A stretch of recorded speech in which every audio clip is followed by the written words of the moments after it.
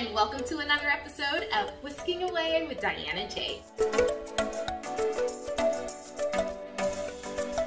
I just love nutmeg. It's like I have it in my coffee every single morning. Coffee. Here's the Brooklyn.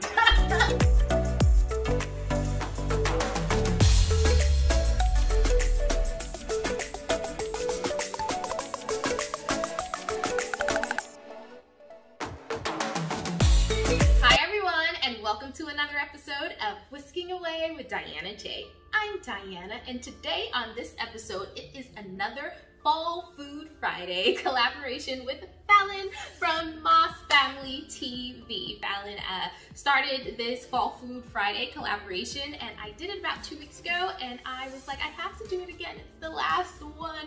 Hopefully, we can do maybe like a winter Food Friday, right? Winter food. Fallon's probably like, listen here, Diana, don't be starting nothing. We are going to make pumpkin spice French toast sticks. I tried to say that 3 times fast. That's how you know I've been trying to practice it. I was like, pumpkin spice French toast sticks. That's what they are. I know I have a lot of moms that watch my channel.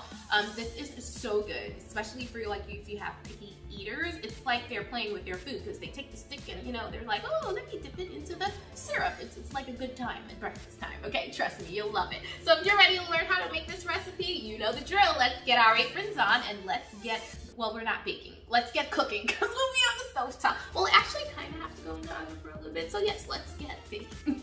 Okay guys, so let's get started. So what I have in my bowl here is a ½ cup of milk as well as a ½ cup of heavy cream and 1 egg cracked in. I'm also going to add my vanilla.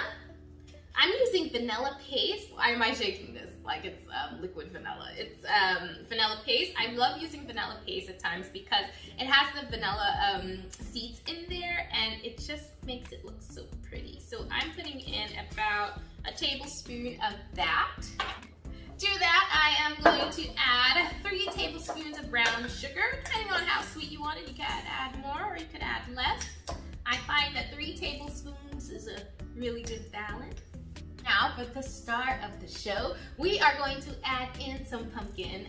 You want the pure 100% pumpkin, not the pumpkin pie mix, just plain pumpkin, because we're gonna add all of those great spices in there. So for me, I have some in the Ziploc bag here. Once I open it, I like to keep it in the fridge to make my pumpkin latte. Hold on, sirens. Welcome to Brooklyn. Just gonna go on and wait till that ends. They pass by. Okay. Sorry about that. Back to the regularly scheduled program. Okay, so I'm going to add in a ¼ cup of pumpkin puree. Now, it depends on how much you like pumpkin. You can add a ½ cup. You can add a ⅓ cup. It's up to you. Guess what? We want all of that. So all of that goodness that's stuck in. Now I'm going to add the spice part of the pumpkin spice French toast sticks. We're going to add in some cinnamon and nutmeg. So I'm going to add in a ½ teaspoon of nutmeg, a hefty ½ teaspoon. You know, hefty is like a little bit more than half. I just love nutmeg. It's like I have it in my coffee every single morning. Coffee. Here's the Brooklyn. I have it in my coffee every single morning with a tad of cinnamon. It is like Christmas in a cup every single day. I'm telling you, I love it. Cinnamon, hefty teaspoon, ½ teaspoon I mean. I'm also going to put in a ¼ teaspoon of ground ginger. Cool beans, and if you want, you can use pumpkin pie spice. Just about a tablespoon of that in here, but I just usually like to add a little bit more nutmeg, a little bit more cinnamon. Yeah, pumpkin pie spice mix would be just as good in this recipe.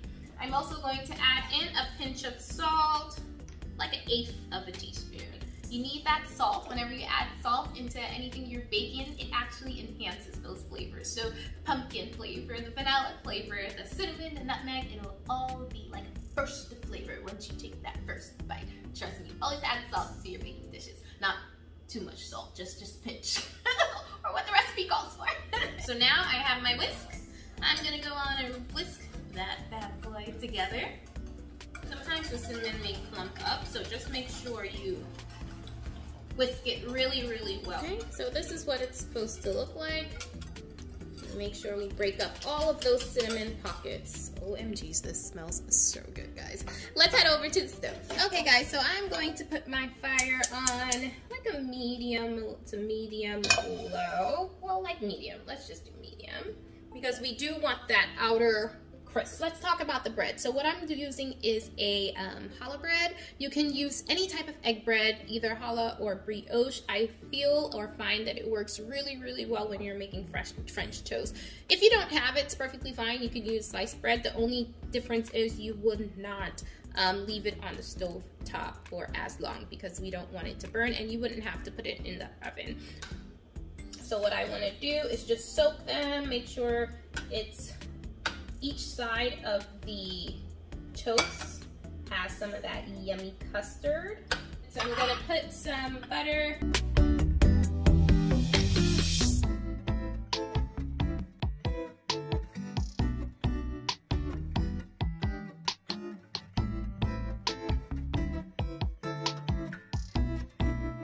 You don't want to crowd the pan too much. A little bit of an orange color, pretty cool. So every minute or so, I just double check under it to see what it'll look like. I like mine's a little darker, so I'm just gonna leave that in there for maybe 30 to 40 more seconds. Now, the only thing with the French toast sticks is you do want to flip it 4 times for each corner. It's not like regular French toast where it's one side and you flip it. You're gonna have to flip it 4 times. So this side is pretty good, so I'm going to flip it on the opposite end. So that was about 3 to 4 minutes. And then I'm only going to keep it on the flip side for maybe like a minute and a half. All right, so I'm going to do the other side just so it could be on its side. And when I flip it on the other side, I'm literally only going to do it for like 30 seconds.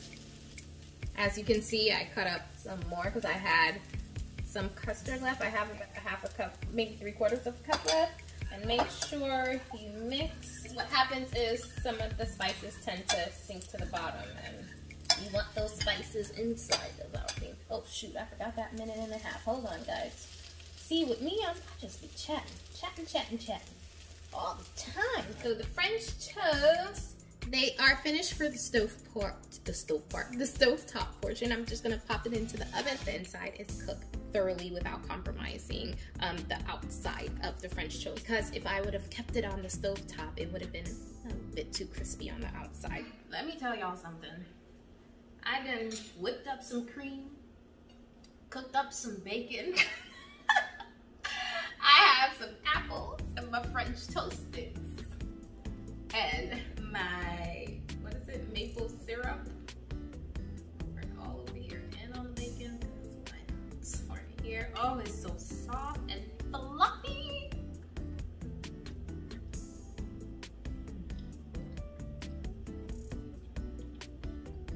Divine. Oh, so good. So good. Delicious. The pumpkin is really subtle. If you want, you can add more pumpkin to enhance the pumpkin flavor, but let me tell you something. Absolutely delicious. I hope you guys try this recipe. It's so good. And let me know in the comments below what you think. Until next time, guys, I'm gonna finish this. Have a good one.